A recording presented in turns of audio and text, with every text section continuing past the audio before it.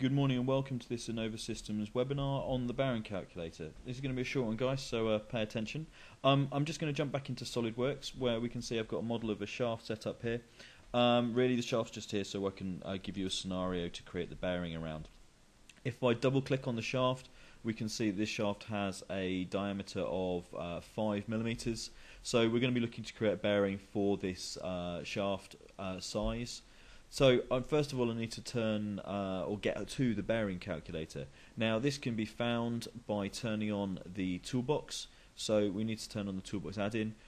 This sort of answers which version of SolidWorks you need to run the bearing calculator, and that is either SolidWorks Professional or SolidWorks Premium, as both of those have the toolbox inside. So I'm going to turn that on. Now that's turned on, we get an additional menu up here titled Toolbox, in which you can see the bearing calculator. So I'm going to start that up. It pops up in a little window on the screen.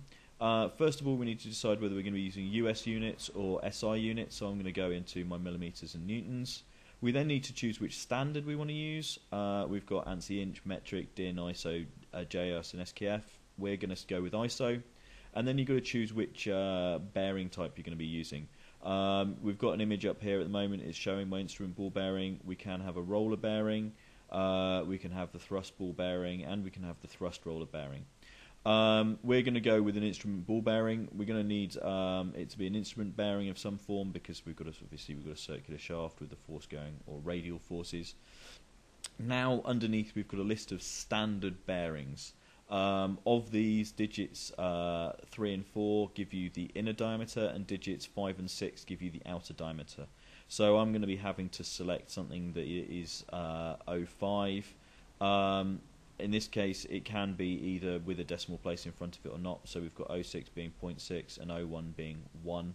So if I scroll down, we can find 05. So inner bore of 5mm, outer diameter of 8. The standard is for a number of balls of 18 and a ball diameter of 0.9mm.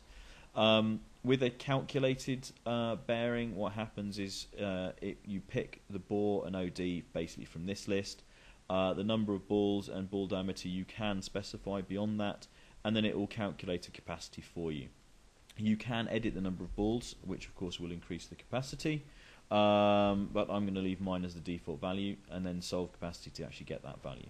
You can choose to have a rated bearing, so if you are buying or if you're supplied with a bearing that doesn't appear to have a standard bearing code, you can then choose a rated bearing, and you can put in the manufacturer's rating for the bearing in this box here.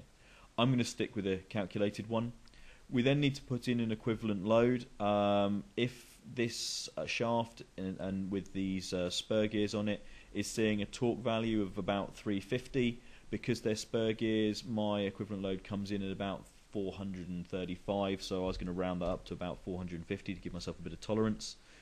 Now we can see that the equivalent load here is greater than my capacity, so when I hit the Solve Life button and I get the error message saying the load is too big, we're not overly surprised. So I'm going to have to pick a larger bearing. So if I move up, this bearing now has a capacity of 1030, so that sounds better. Now my load value, I gave you a rough idea of how I was calculating this, but the load value has to include both radial forces, which of this is going to be the majority, and thrust forces. So because obviously that load is going to affect the lifetime of the bearing, even though it's not being used as a thrust bearing, any thrust load will affect the bearing life. Now I've got an equivalent load and a capacity which can take that equivalent load, we can get a life in revolutions out, so it gives you an answer in million revolutions. If I don't enter a speed because I don't know what that speed is going to be, or because that speed is variable, and I click Solve Life, I get a warning saying that the speed is invalid because I haven't filled one in, but it will still give me a lifetime, in this case 12 million revolutions. If I put in a speed, so let's say 1000 RPM, and then click Solve Life, I'll also get a life in hours, so in this case we've got 200 hours at 1000 RPM, and my bearing basically is now going to start falling apart. Now, how much of it's going to be falling apart is controlled partially by this reliability figure. We've got reliability L10, L5, and then L5 to L1. You may also know these as B10, B5 to B1. The L value is more of a Americanism. And so what do these values mean? Well, L1 means that at the lifetime given, in this case 42 hours, 1% of my balls will have started to break apart, deform, whatever it's going to be. Whereas L10, this is the point at which 10% of the ball bearings are going to have started to fall apart. So you can pick your reliability depending on how reliable you need things to be, whether it's an absolute mission critical or whether it's something which can be run on a sort of more of a routine maintenance. Now in this case we're getting 200 hours out. 200 hours isn't the greatest, so as I can move up through my different sizes of bearing, and we can see that because I've now calculated it once, just changing the bearing type and it will continue to update the figures automatically. So as we come through and I get to the largest of the 5mm or bore bearings, we're getting 4,000 hours or nearly 5,000 hours. Now that's not a great number, so you might want to come down the list a bit further, and if I come through and I pick a 7mm bore, I can get up to 14,500 hours. Now that's obviously a much greater period of time, much more realistic possibly for this load factor. So I'm going to be starting looking at a 7mm shaft rather than a 5mm shaft, or at the minimum using a 7mm bearing and having some sort of packer on here to help take the forces.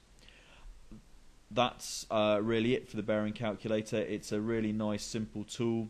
The idea behind it is just to take the effort of doing the maths out for you as the designers and the engineers, so you can basically plug in some standard bearings and go, right, okay, shaft size of 5 ain't going to be suitable for my load that's coming in 350 newton meters of torque. So if I jump through, and we're going to go and have a look at the PowerPoint again, some future webinars that are coming up. We've got on the 25th of April, we've got Toolbox Create Grooves and Cams, so that's next week, some more Toolbox functionality. 2nd of May, we've got How to Use SolidWorks RX, which is our reporting tool. And the 9th of May is the SolidWorks Customer Portal, which is a really useful source of advice and downloads and various bits and pieces. So, thank you very much for watching.